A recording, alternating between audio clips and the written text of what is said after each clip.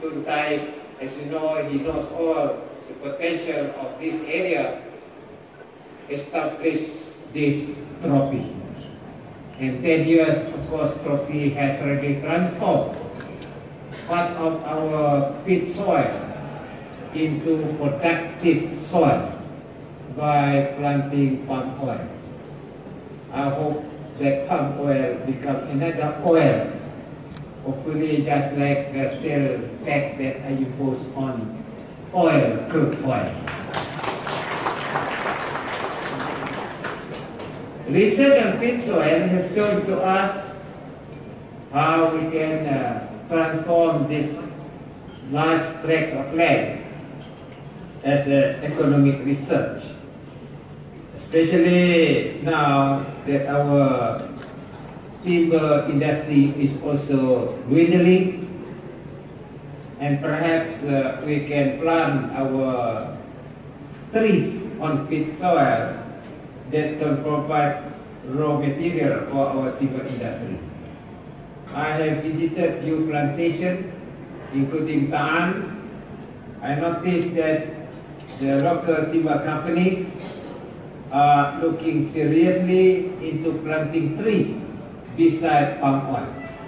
And that can give us additional stock for raw material for our timber industry.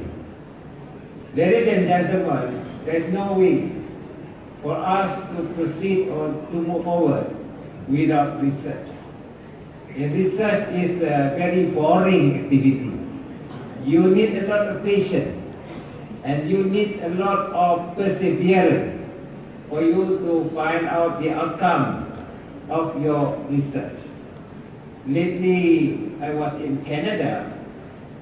I went to one research institute on water under the Waterloo University.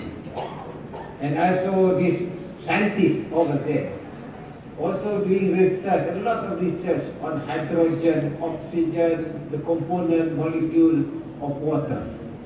And they are able to produce byproducts of water that really transform Canadian economy a bit because of research. That's why the last cabinet formation, I placed research as a very important sector under Datuk money, and of course we will give grants and assistance to our research institute. Tonight, saya dengar juga tadi apa yang cakap oleh Dr. Luli, tidak banyak dia cakap, 5 juta saja. No problem lah 5 million.